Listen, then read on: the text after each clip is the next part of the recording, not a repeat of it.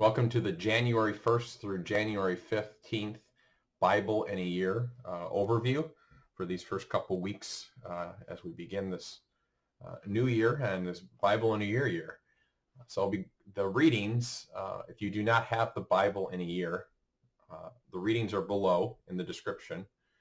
There's kind of first track, second track, third track. That's just, I'll be using that. You're essentially three different each day in the Bible in a year. There's 2 chapters from that first track, one from the second, and then one from the third. If you're reading on your own Bible, just kind of, that's probably the pace to keep. 2 chapters of the first, one of the second, and one of the third. And so I'm just going to go through some of the things with these books just to help you kind of enter into and kind of get some of the terrain. I can't be exhaustive, or I could be here for hours if I tried to be exhaustive, and that would be really boring.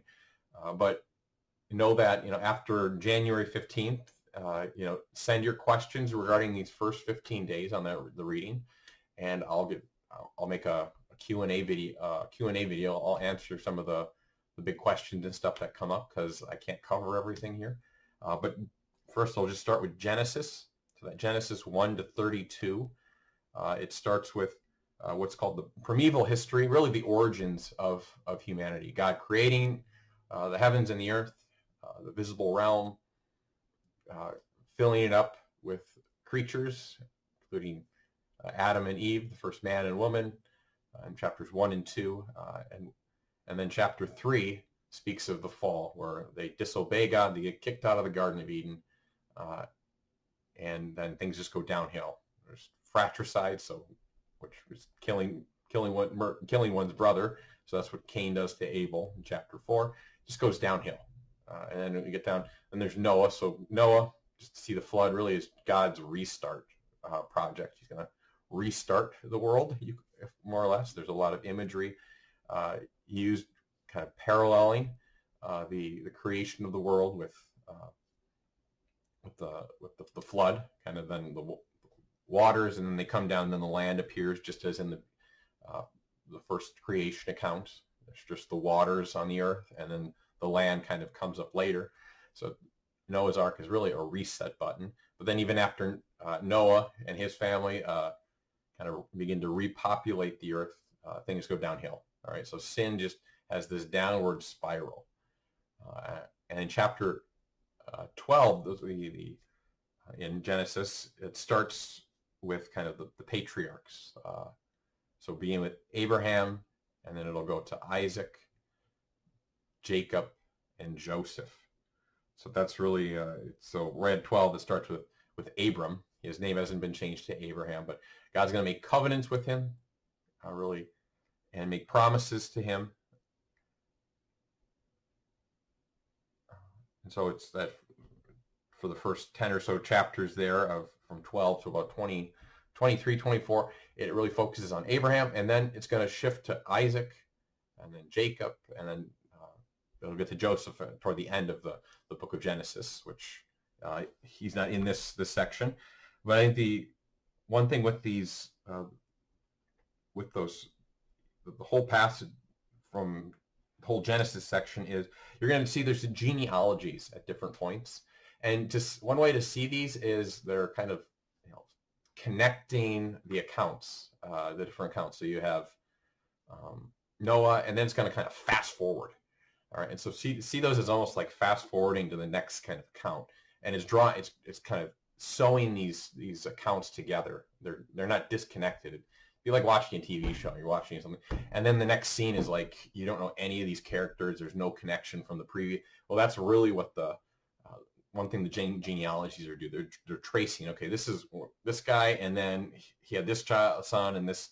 Here's the genealogy, and then we did kind of pick up the story of the next person.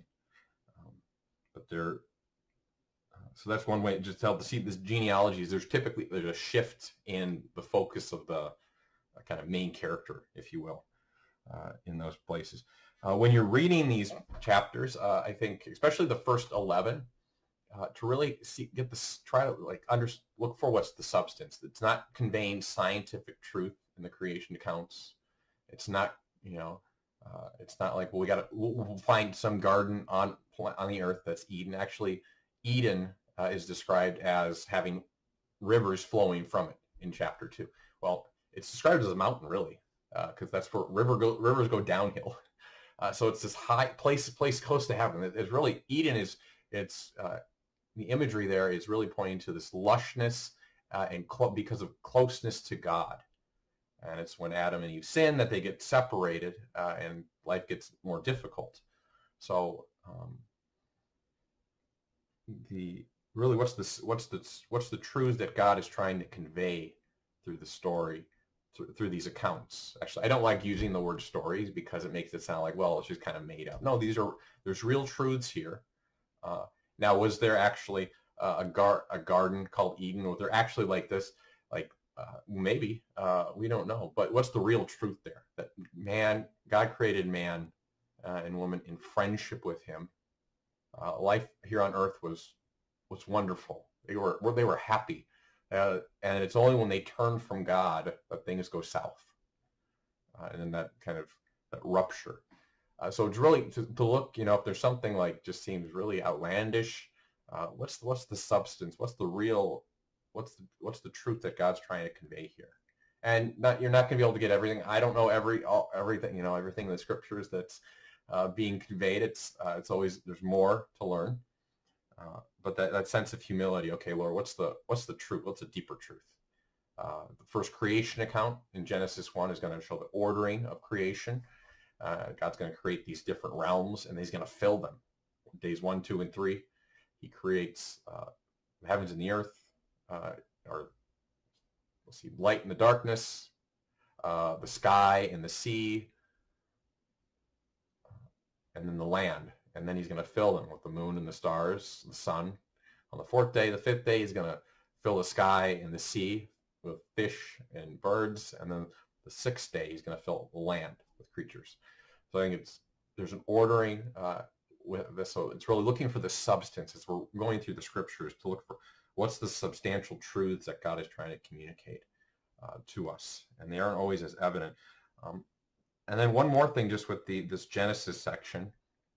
And as we go through the scriptures, and especially the Old Testament, the first number of books in the Old Testament, you're going to see some behavior, kind of morally questionable behavior. And you're like, well, wait a minute, Abraham is doing this, or so-and-so. Is God saying? No, he's not saying this is okay, so some of the behavior and stuff. He's going to work through it. He's showing the brokenness. But one way it shows, the one way that it's, instead of just pointing out, well, Abraham sinned against God, you have to see the consequence of their actions. All right. So you're going to see like the messiness that takes place when they have more than one wife. All right. He shows it. He shows the messiness of sin, and he doesn't just directly say, well, this is sin here in the scripture. So it's, I think that's important because it can be very scandalous, especially when we get into the book of Judges. Whoa, why is this in the Bible? Well, here's the messiness. Here's what happens when we turn away from God. All right, so to see, if there's something kind of questionable, why isn't God saying anything? Well, actually, he's going to communicate what the effects of what happens are going to say a lot about the behavior. So it's not going to be, it's more implicit, indirect with that. So not just to be forewarned. So that's really the section of Genesis, and getting through the patriarchs, go through Abraham, Isaac, and then begin Jacob, his whole kind of account. The second track is with the Psalms. So the Psalms it's really the inspired prayer book of Israel, and now of the church also. It's and so to see them as their prayers that God has inspired that we can make our own. He's given us these prayers where there's different focuses, different emphasis. Some are prayers of thanksgiving, some are prayers of lament. Sometimes there's a thanksgiving lament and then a thanksgiving in the same psalm. And so just to be attentive that there's a vast variety, but they're really meant to be they're prayers, uh, prayers of praise, prayers of petition, crying out to God. So as we get more and more into that, I'll give some more aspects with the Psalms, but just to see them at this point, just as they're kind of prayers, and just put yourself, okay, what's the author? God's the primary author, and there's a human author too, and many they're attributed to David, especially these first 50 or so Psalms are really kind of particularly with David. So just see, okay, what's the struggle, and they're very relatable in the sense of, okay, like I feel like I feel like I'm drowning. Lord help me. So there's a lot of imagery, but they're meant to be an inspired prayer book of God, and that's why the church, we use every mass there's a psalm. All right, it's because it's scripture. It's God's inspired songs. And then the third track, Matthew. So you're going to start with the Gospel of Matthew. And normally we just get small pieces of like the book of Matthew at Mass. So this is going to be nice. You're going to be able to read, kind of semi-continuous and see kind of the whole story, not just get a little paragraph and then maybe next week get a small another. You're kind of how things progress in the Gospel.